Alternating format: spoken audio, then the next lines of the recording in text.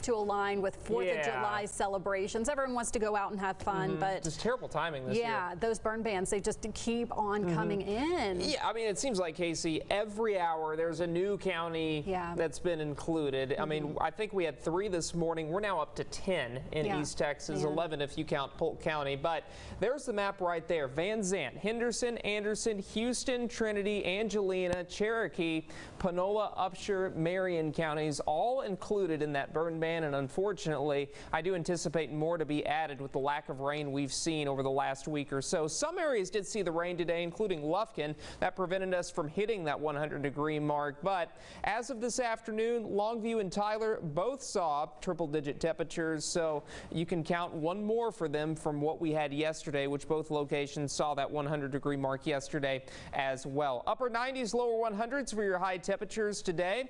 And Live Viper radar, we're not entirely done with the rain yet. We'll be watching a couple of these little bubble ups in Angelina County, but this should go away here in the next hour or two.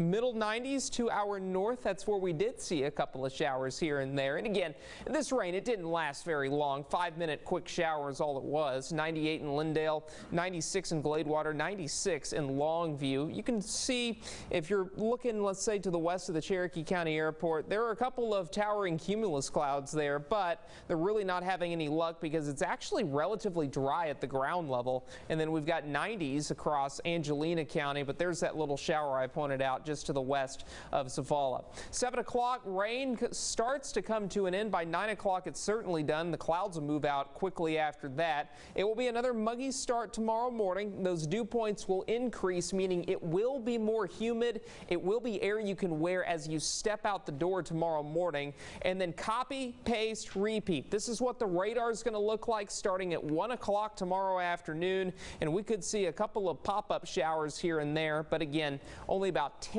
maybe 20% of us will see the rain tomorrow, and then as quickly as those storms pop up, they move out. We're not going to really see much in the way of rainfall as we head into late tomorrow night and early Friday morning.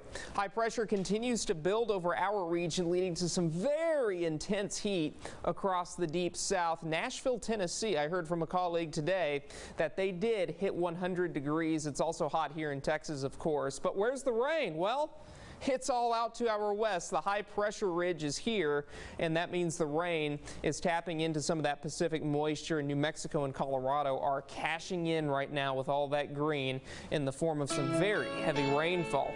Triples Friday, Saturday, and Sunday. There are your shower chances Sunday, Monday, and then we could have a couple of showers Tuesday and Wednesday as well. And looking at deep East Texas, similar trend. Temperatures will be in the lower 100s Friday, Saturday, and Sunday, but there are your pop-up showers Sunday, Monday, Tuesday, and Wednesday. Casey? All right, keeping our fingers crossed for those rain chances to pan out.